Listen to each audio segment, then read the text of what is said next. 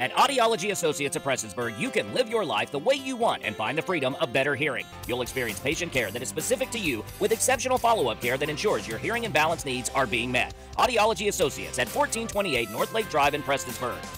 The Floyd County Shrine Club will be hosting a benefit lunch for Deputy Darren Lawson July 27th. Darren Lawson was injured during the shooting in Allen June 30th, which resulted in the death of 3 officers and K-9 Drago. He's doing good mentally. Obviously, physically, there's not much improvement there yet. So the doctors are still somewhat optimistic that they're making progress. It's just very slow to see. And so hopefully that continues. And he's going through another surgery today. That'll be number 8.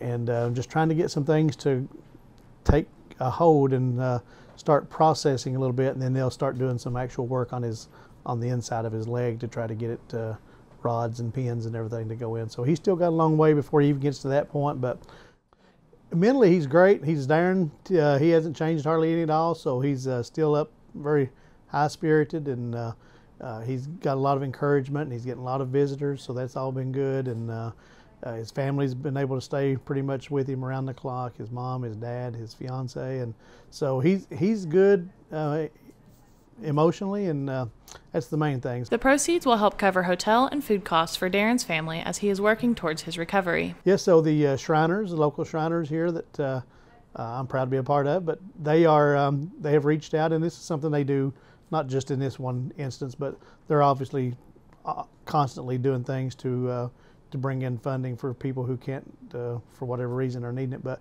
so the Shriners is hosting a benefit lunch for him, and they'll be doing dinners and selling them to people in the area and the businesses and whatever. And the proceeds of that will go to Darren and his family. Following the shooting, the community has rallied to help raise funds for the families of the fallen officers and help support the affected officers. The impact has not gone unnoticed by the Floyd County Sheriff's Department. Well, just a big thank you to everybody who has, I mean, not just the Shriners, but as you see here in this office, we're getting meals every day. Somebody's paying some kind of tribute or support to the families or to this office and to the local PDs or whatever, you know.